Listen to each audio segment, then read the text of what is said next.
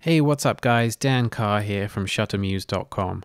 Today we're doing a Lightroom tutorial, and specifically we're talking about the workflow of round-tripping an image from Lightroom to Photoshop and then back to Lightroom again. Now apparently at some point in Lightroom CC, Adobe have made some changes to this process.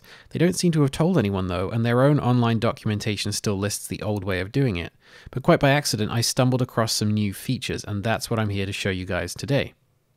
So to start with, you would get an image, go to the Develop module, apply some settings in here, and then if there was something you needed to change in Photoshop using more powerful tools there, for example, removing this lens flare in this image would be much easier in Photoshop, you would right-click on the image, go to Edit In, and go to Edit in Adobe Photoshop CC. Now at this point, this is going to open the image in Lightroom, and this is a raw photo in this example, but so it's going to have to do the develop to that raw photo and open it in a file type that you have specified previously. So if we come up to Lightroom, Preferences, and External Editing here you have your choice on how that raw file is going to be opened in Photoshop.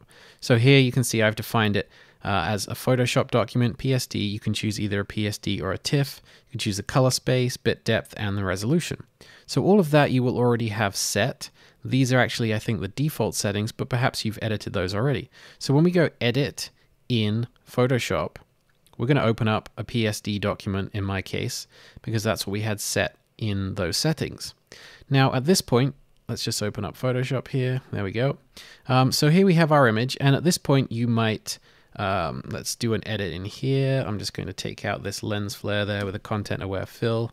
So now we've changed something in Photoshop and we need to save that. So we normally would go Command S. Now doing Command S applies the change of file name, which is also specified in that little menu that we talked about before. And you can see that it's a PSD file, so that's what we were expecting.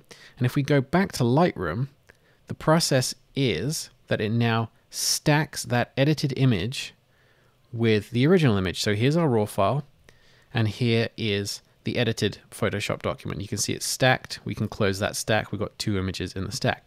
That's great. That's always existed. That functionality has always been like that. But this next thing I'm going to show you is different. So what if you wanted to make a different edit to that same image? So let's open up Photoshop again. Let's say we wanted to do a different removal of that lens flare.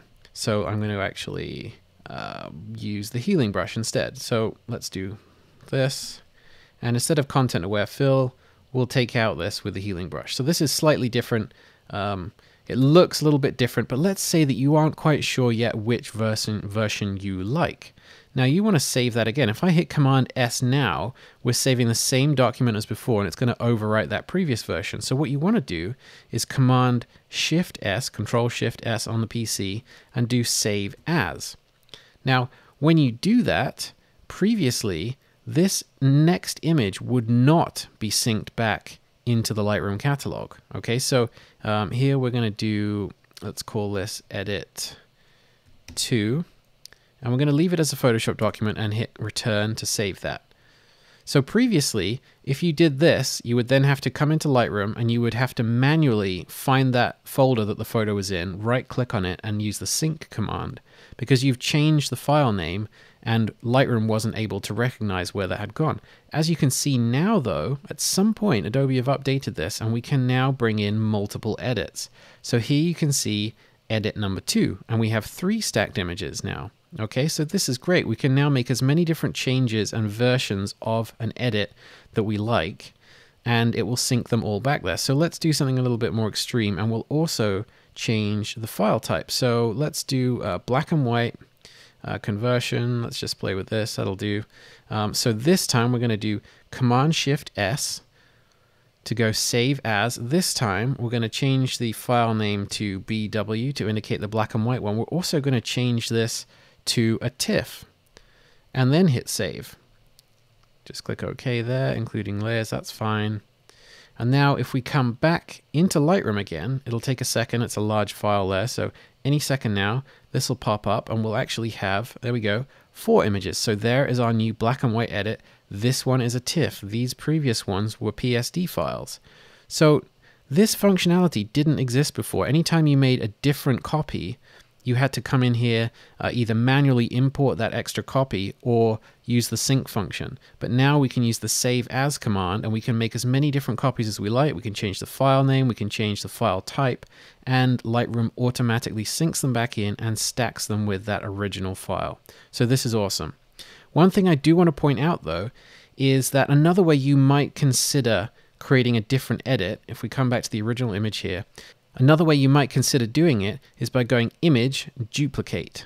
Now, if you create a duplicate image, let's do that. So here we have a duplicate image. It says copy up here. If you make edits to this one and save this file, so I'm just going to hit save right now. It brings up the save as menu. We're going to call this one duplicate. What you're going to see is that this one does not auto import into Lightroom. So this one doesn't show up. So that's the important thing here to remember, is that if you're going to make a different edit of your image in Lightroom, you need to use the save as command to create that new file. If you create a duplicate and then save that one, that will not auto import into Lightroom. I don't know why that is. Perhaps they just wanted to maintain some way to still create an edit but not have it auto sync back into the library. I'm not too sure. It's not really a problem though, as long as you remember the exact thing I just showed you there. Don't use the duplicate command, just do save as every time you need to create a new version of your file, and they will all sync happily into your catalog, stacked up neatly with the original file. So there we go. I think it's actually a really awesome update for those people that are using Lightroom and Photoshop together all of the time. I don't know why Adobe haven't informed people about this. I couldn't find anything else, so I wanted to make you guys this video, and hopefully you find that as useful as I do. Thanks for watching. Bye-bye.